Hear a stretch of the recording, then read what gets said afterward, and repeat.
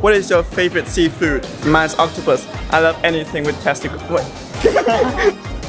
Tentacles. They're bullying me. Christian, looks like you. Can we feed him? Looks like you. Looks like you. 1, 2, 3. Hello friends, my name is Young with the hat and welcome back to my channel. Young with the hat? Like my name, N-H-A, special letter A. I usually explain with the hat. Hello. Right now I'm with Christian and Tom. Hello. You guys have seen them already in my previous vlog. They are a couple of TikTokers. And Tom is from Bristol. So right now I'm in Bristol for a weekend getaway. So today I'm going to third wheel them. They're going to take me to visit Bristol. And at the same time, I'm gonna be jealous of their affections. We're gonna do a couple of things today. Well, we're gonna go get fish and chips at like one of the best places in the UK. Then we're gonna go to the aquarium. So we're gonna eat fish and then we're gonna go see the fish. We're gonna go to the SS Great Britain, which is like a big sailing ship, which is turned into like a museum now. It's gonna be fun. So come with us. All right, let's go get fish and chips. So right now we're waiting for the fish and chips and Tom is going to share some facts about Bristol, the beautiful city. Okay, so the name means like bridge town, or it comes from Bridgetown. It's quite an old city. It only became really big like as a trading port, so around like 1700, 1800. These days it's famous for the university, like student culture, fish and chips. Like fish and chips. I just eat, so Yeah. I don't really know much. Cute. Christian is currently starving. He's famished. I'm gonna eat all of this. Maybe theirs as well. Look, he ordered some extra sweet. Tom is adding some vinegar into the chips. Right now I'm gonna taste it. It's quite good. I think it's quite fresh. And the batter's also very like flaky. So Yeah. Bristol was pretty close to the sea, so it's all fresh. So right now I'm gonna add some vinegar into the fish.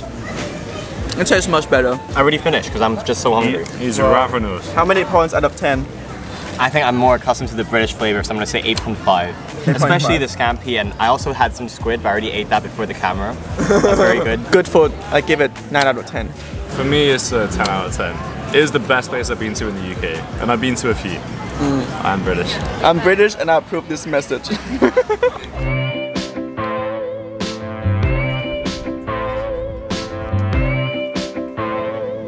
So Tom, were you born in Bristol?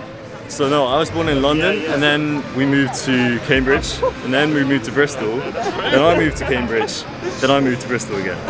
He's just from Hong Kong. No, but you moved to Cambridge for school? I mean, I was still technically based in Hong Kong, but yeah, I mean, I just did back and forth, so I just traveled every summer back to Hong Kong. I mean, I consider my home Vietnam, just like you consider your home Hong Kong. So my home is Tom. Aww. The couples put the logs on the bridge. So fun. Did you guys do this? No, Did you guys do no. this yet? Did we do it in Paris? I think we did. Yeah, I think we did do one, yeah. In Paris? We baguette. Right now we're going to an aquarium. I love aquarium very much. What's your favorite seafood? Seafood? Can we feed him? Looks like you. Looks like you. This fish is called plague. It's Tom's dad's favorite seafood. Every time we see a fish, we want to try to eat it. Especially starfish. No one really wants to eat a We've starfish. just been talking about eating everything in this aquarium. This Yeah. is really bad. We should be appreciating the wildlife, not... We're appreciating the taste of them. Oh, these seahorses are pregnant. They're all so big. The bellies are ginormous. Yeah.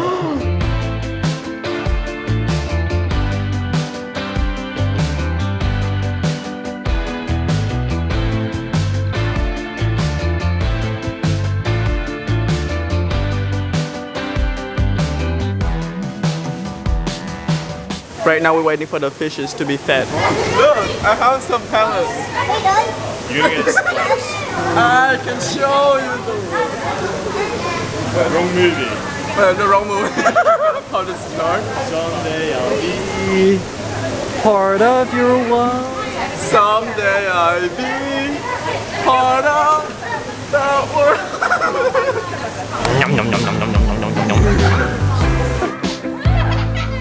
If you can be a sea animal, what sea animal would you want to be? You go first. I'd be a whale. A whale? And they're intelligent, and they don't really get killed anymore. I'd be a seal pup because they're really cute and have big eyes. But they get killed by But they're orcas. cute, so it's fine. I want to be a jellyfish because they have no brain, they just float. Oh, They just you already float. There's no thoughts behind these eyes. No what? No folds. No ring. No No wrinkles. They're bullying me. What is your favorite seafood? Now that we talk about sea animals. My favorite is probably salt and pepper squid. Very specific. I order it all the time. Yeah. I think eel. Eel? Eel's really good. Mine's octopus. I love anything with testicle. What? Tentacles. Cheers. Banana and chocolate cake. Christian is eating right now with me because Tom is on a diet. Cute. Tastes like banana. I'd hope so. So where are we right now? We're at the SS Great Britain, which is What? like a symbol of the Industrial Revolution. It was designed by Brunel, and it's one of the most famous things in Bristol. A symbol of the Industrial Revolution, and is a symbol of Bristol. You couldn't hear because Tom's soft-spoken. Turn up the volume. This park has been here for almost 200 years old. It is so old. Can you believe that I'm older than these two? I was born 1998, he was born 2000 and 2002. I'm a baby.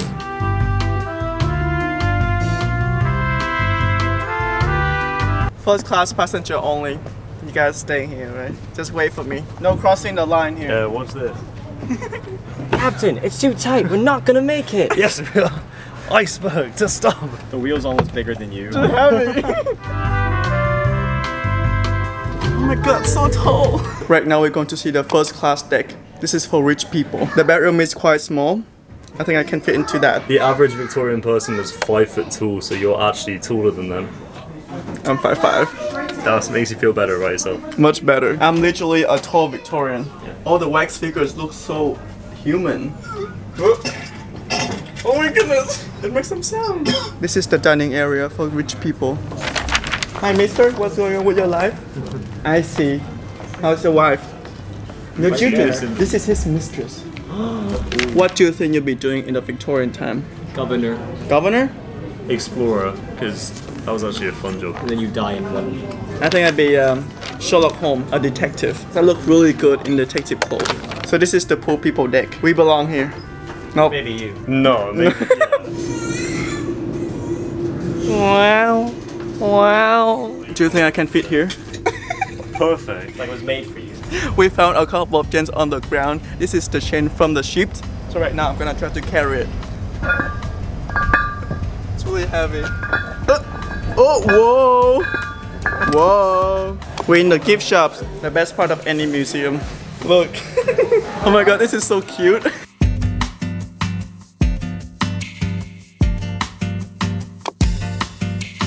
So how about right now I order for you and you order for me?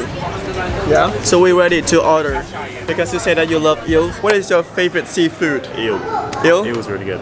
So I think I will choose for you the eel rice.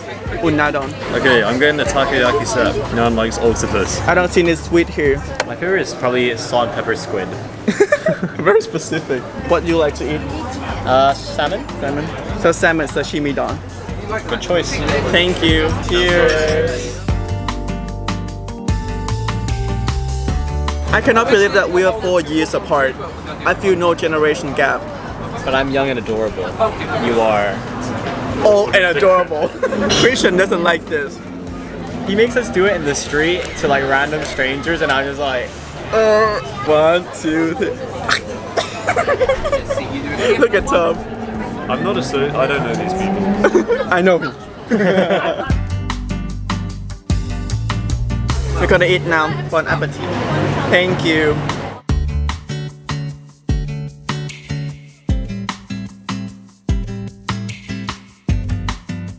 We devour everything. Look, just a couple of young and hungry people. young. One of us. One of us is not young. Right now we're gonna get some water and sit in the park right here. Bottle of water. Bottle of water. It's a nice day. I'm so lucky. Beautiful day. Beautiful me. So we finished eating and right now we're just chilling on the grass having a mini picnic with no blanket or food. No food, but we got water. Got water. One bottle of water. That's a picnic. We're sharing. Oh.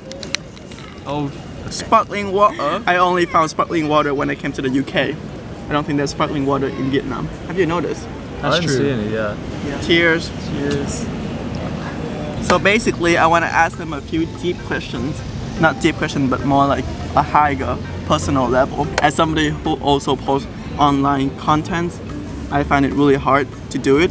So how do you guys manage it as an online social media couple? I think honestly we keep a lot of our lives offline.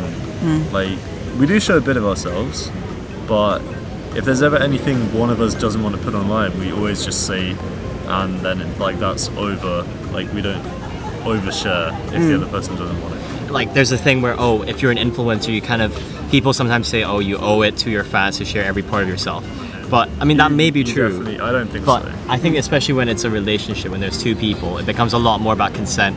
And that's why sometimes it becomes tricky, and that's where I think we have had clashes before, but I think we worked it out a lot better now. Where basically it's just respecting each other's boundaries, and just because I'm happy to share this part of our relationship doesn't necessarily mean that he's happy to, and just kind of respecting those when we post, I think is quite important. Being with them for a couple of days, this is our third meet already. I find that they're really good at communicating with each other. Yeah, I think it's quite difficult to post yourself online because sometimes you feel like you have to maintain a certain image, but it's always about balance. If you find it hard to post something, don't post. Like obviously there is a bit of pressure since we're like LGBT couple. There's a lot of people who say, oh, we don't believe in love again, or whatever. And while that's like really sweet, I think we also do recognize that like we try to stay away from that kind of stress. Like we don't really let that affect our relationship. So whether or not we stay together is not determined by comments. Yeah. We don't have that kind of outside pressure that's keeping us together. Because I can't imagine like if we hated each other being stuck together because we had to be online. No, I don't think so.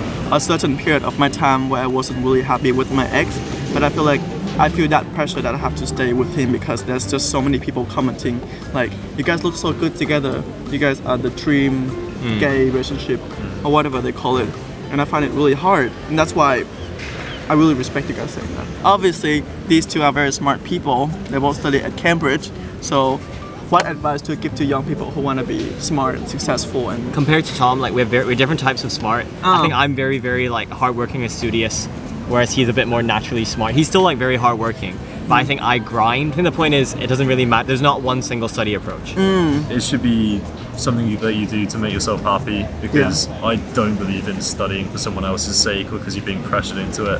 There's so many paths to being happy in life, and don't let anyone tell you that you have to get into a top university to be happy.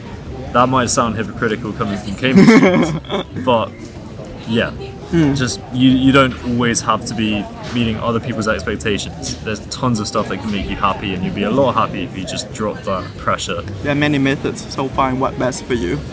Because at the end of the day, you live for yourself, not for your parents or your friends. As a happy couple, what advice do you have for other people? Especially for like speaking specifically for like queer relationships, I think it's important not to use stuff you see online or expectations in the community as your metric of happiness or success. So I think, you know, obviously the community is very accepting, very loving, but sometimes it can have kind of like very implicit messages that I think it sends out to other like queer couples about like a certain image, or even fitting into a certain like stereotype, like, oh, there needs to be a top or a bottom or whatever, like even something dumb like that. I think it's important to realize that the whole point of being in a queer relationship is stepping outside the heteronormative societal standard of what it means to be a successful and happy relationship. And so realizing it's not just who you date, but it's also about how you choose to date. Should not also be constrained by those expectations, whether those are by heteronormativity or even within the community itself. I think that's one of the key things that I think makes a successful and happy relationship. It is such a good answer. Oh my god. Ignore the toxicity, because like Christian said, the gay community is very accepting, but they have their own standards too. So think about what's best for yourself. Choose love. Do this. The previous two times, Nhân has given us gifts. So the first time was like rituals, and the second time he gave, I don't know if he put this in the vlog, but he gave Tom a birthday gift. Do you want to say what it was? Oh, it was my my wallet, because my old one just kind of fell apart. So I needed a new one, and he got me like a Moomin wallet. So we've got 2 rounds of gifts. Oh my goodness. One of them is from Vietnam, but we didn't know what to get, so we got him like boba. It's a boba kit. So I don't even know if it's good. It looks really good. I thought it looked authentic. I love brown sugar. I love brown sugar boba. Thank you very much. It's just extra skincare because we're not sure what to get.